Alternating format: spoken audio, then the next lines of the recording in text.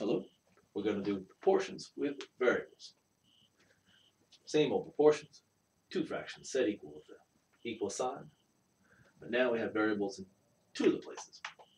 Doesn't matter where they go, but we still have two. And we still have our rule. We have a proportion. These two multiplied, A and B, and B and C. It'll be the same thing.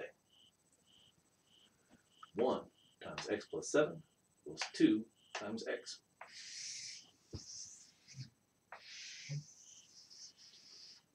We'll solve for x.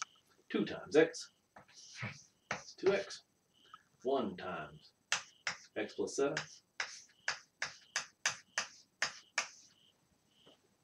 do a little distribution. Times 1 is easy. 2x equals x plus 7. 1 times x is x. 1 times 7 is 7. Subtract off the smaller one. 2x minus x is x. Bit of canceling. X equals 7. We've solved out for x. Double check by putting it back in. 1/2 equals 7 over 14. And that looks about right to me. 7 divided by 14 is 1/2. Try the second one. These two multiplied and these two multiplied should give us the same result. 10 times x is 10x. 2x plus 1 times 6. I'll write the 6 on the left so it looks like our usual distribution.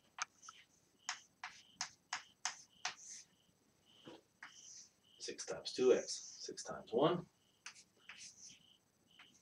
6 times 2x is 12x. 6 times 1 is 6.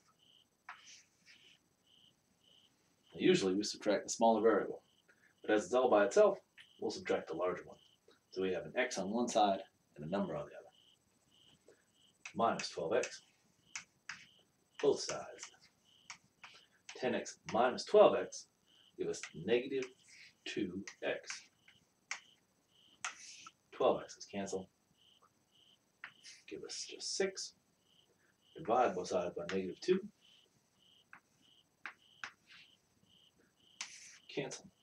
X equals negative 3. 6 divided by negative 2, negative 3. Positive divided by a negative is a negative. Plug it back in. Negative 3 on top. 6 on the bottom. 2 times negative 3 would be negative 6 plus 1. Negative 6 plus 1 is negative 5. 10 is still 10. Double check it. 10 times negative 3 is negative 30. 6 times negative 5 is also negative 30.